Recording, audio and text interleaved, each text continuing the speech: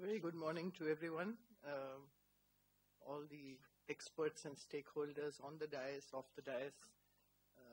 I'm very delighted to be here, and I'm also very grateful to FICCI for actually initiating this discussion. It's timely, it's relevant, and I think that despite all the if I may say, conversations around the subject, it requires some sober reflection by us at this point in time. In terms of perspective, and I'm sorry that I am not as poetic as my colleague, Mr. Mishra, so I will get down to brass tacks right away. As far as e-commerce is concerned, globally, B2B is 90% of it. What we are talking about today is the remaining 10%, B2C. So in terms of scale, when we talk about numbers, we need to understand what we are talking about. But it's important we talk about the B2C, but we recognize that when we talk about the e-commerce opportunity globally, what we are addressing here is that 10% which is consumer facing. And this 10% is estimated globally at around 2.9 trillion approximately. And of this, India's B2C e-commerce market is around $20–25 billion. So we are a tiny, tiny bit piece of what the global scale of B2C commerce is. Even that is smaller, but the India's share in it currently is a very small percentage. That's one. The second is, if you look at India's ranking, and UNCTAD has ranked the B2C position of about 144 countries, India is 83rd. Again, I'm just talking perspective. Let's look where we are. So if India stands at 83rd of 144, what is it that does not allow us to go beyond or up? What is it that we need to address? And this is where I think we need to talk about the challenges. The indicators that UNCTAD has used is the total number of internet users as a percentage of the population, the secure servers availability, the actual financial accounts penetration, and the reliability of the delivery infrastructure or the postal delivery reliability. So these are the indicators that UNCTAD has used, and these are the areas that we will need to address. Currently, if you're looking at just exports, because my friend from Amazon talked about the export opportunity, and that's important. And that's something that the Department of Commerce wants to look at. So currently, it accounts for around $500 million US. What is that? 0.19% of India's exports and about 1.96% of India's total B2C e-commerce sales. Again, currently very, very small. You have to look at it in terms of the scale of what we are talking about. So when we talk about, and this is important, yes, B2C commerce, e-commerce is growing rapidly. It's a very significant area of the economy because it's growing faster than most other sectors. 34% CAGR, it's astonishing. But on what base? It's a very low base that we are talking about. So we have to be realistic when we peg our aspirations. We have to be realistic in the scale of the business that MSME sector does. How big is this? But the opportunity is, how big can it be? So in this context of the numbers, and this is just to say where do we stand today, I think the two things that we need to ask ourselves is there an opportunity here? And two, what are the risks for India? What are the challenges for India? I think I would say that we need to confine ourselves in this discussion to these areas. In terms of opportunity, of course, I already said we are growing at 34% CAGR. That's very good news for the big platforms, the big players. The global scale is expected to grow from the current 2.9 trillion to about 4.4 trillion by 2022. Again, very appreciable growth rate. Now, where are the challenges? Today, internet penetration in India, and people have talked about this, is 33%. And there is a very large urban-rural divide. Urban users have access to, about 60% urban users have access to the net. Only 16% of the rural population has access. Broadband is even less, 23% for the country. So what does that do? It puts us at the lowest end of the global digital divide. This is what these numbers are saying. India currently stands at the lower end of the global digital divide. We are more complex because we also have an urban-rural digital divide. So this really is a big challenge. We have Digital India as a big driver of this government. It's a very important area, but it's a journey that we have just begun. The other piece of this is the financial infrastructure, the financial inclusion. The effort for financial inclusion is again a work in progress. The reality of it is how much of the population has access to real financial infrastructure. And so this again is something we need to address. We have challenges of unstable power supply because you can take the networks out there, but power supply is something that has to be completely balanced. And the delivery infrastructure, again, into the rural areas.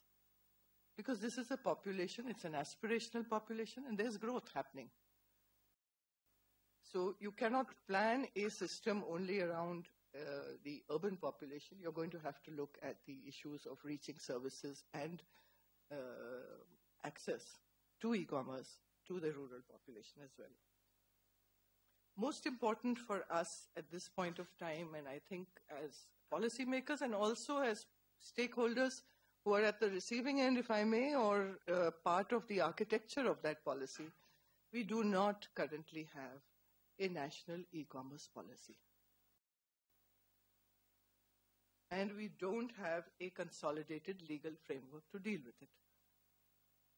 So if we look to the e-commerce, the requirement of a overarching, and I do not mean to say that we need a very oppressive or a very strong policy, but you do need a broad policy that clearly states what are the key elements, what we will do to make this realize the opportunities. So when we talk about access to global markets, for everything in trade, when we look at it, the real issue is domestic readiness. Are we ready?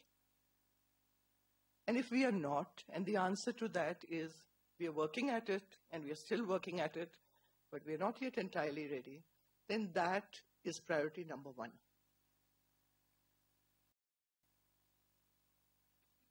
The third area that I wanted to flag is that even within the government, okay, we need a policy, we need to push the agenda. Who owns this? Who owns this space, even within the government? So in the Department of Commerce, we have quite early been grappling with this issue for the simple reason that the world wants to talk about it. the reason we are here today, and I must say, the fairly limited number of people in this room reflect that we as a country haven't really begun to grapple with this.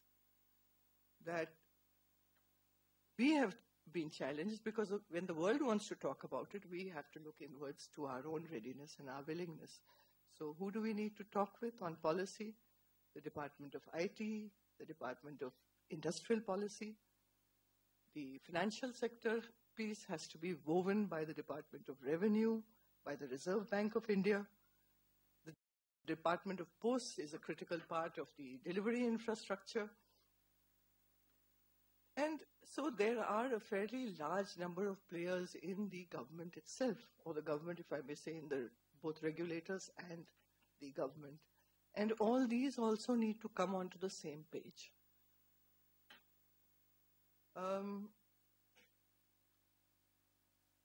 We also need to look at the MSME, because today we are talking about MSMEs, and while there has been tremendous growth and there is tremendous opportunity, what happens really to the MSMEs of developing countries, and no doubt about it, India is certainly a developing country. The data shows that MSMEs of developing countries tend to be limited to the low-value activities. The real opportunities go to MSMEs who are either located where the products are invented, where they are branded, or where they are produced. So you need to look at this. Where do we need to be at the cutting edge of our MSMEs as well,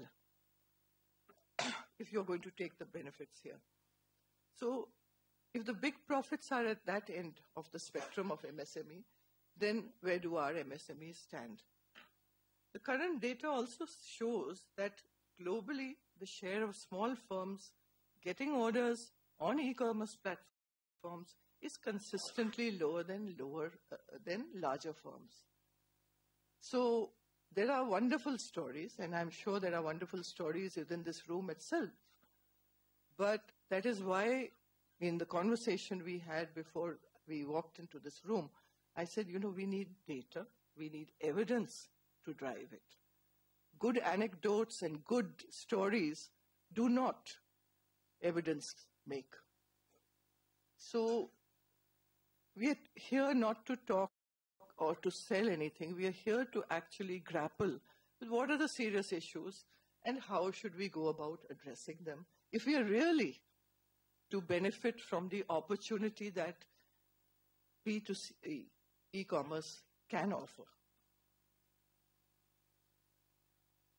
At the World Trade Organization, and believe me, this is very serious, there has been a move from the late 90s to talk about e-commerce.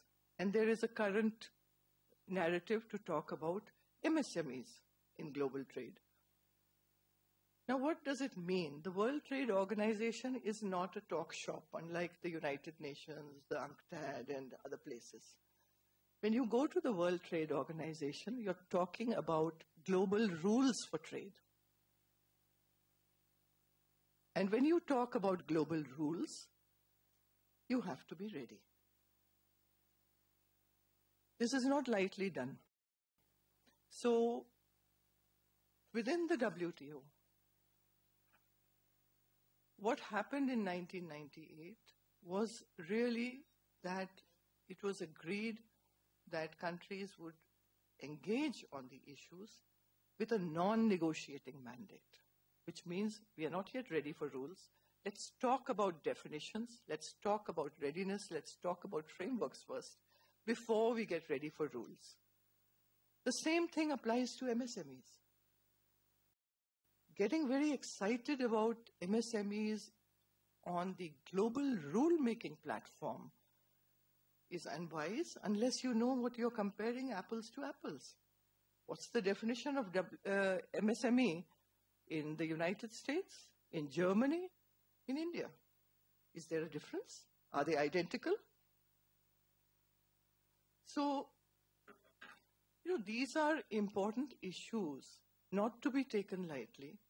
I flag it here because there are so many conversations about this. It's also important to realize why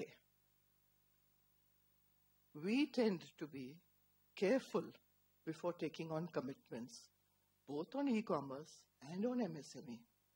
Of course we want to engage. Of course we want to talk about it. But we will not commit until we are domestically ready and our companies are ready to face the global challenges.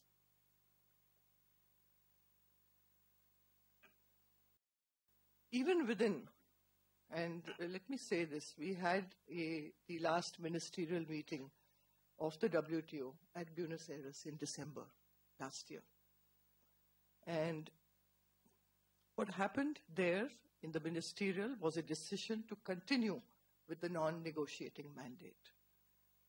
But because this discourse of huge excitement in many countries, some of them formed a plurilateral grouping outside the WTO, which cannot be rule-making. It's a discussion platform. Anyone can join it. That's fair enough. But even here, who's missing? The second largest player in the world, China, not part of this grouping. Why not? It's because the aspiration from the e-commerce rulemaking is different from the United States and Japan, which you can put into one group. Very different for what the EU wants to see. And there's a third lot of countries which are looking at what China's looking at. So even within the global community, the understanding of what e-commerce needs to be, what should be the role of MSME, how should the rulemaking go, that's still not very clear. So this is where it stands, and many countries have remained out, but still this plurilateral grouping has 70 members. It's very large. It's very large.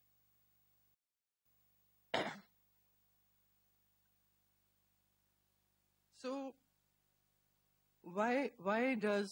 what really is the challenge for us? I really want to sum up here. We need a domestic architecture. We need a domestic policy framework. That's the first path on beginning to address challenge. 2, we'll have to work harder on our digital India, on the actual infrastructure. The BharatNet has to happen. And when that happens, then I have a backbone that allows me to allow e-commerce services across the country. I have to work on financial penetration, real financial penetration. That's huge. And our banking sector has to rise to that challenge. We need infrastructure for delivery. So the infrastructure is not just the telecom. There is more needed. And therefore, I think that we have challenges. We have a great opportunity. It's time at this moment, as we are positive, and there is a lot of positive energy happening. The growth rates are amazing, and many players will benefit.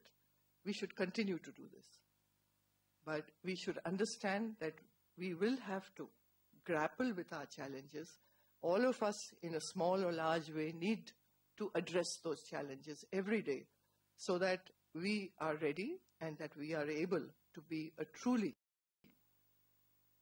substantial player in the global B2C e-commerce space. So thank you very much for your attention.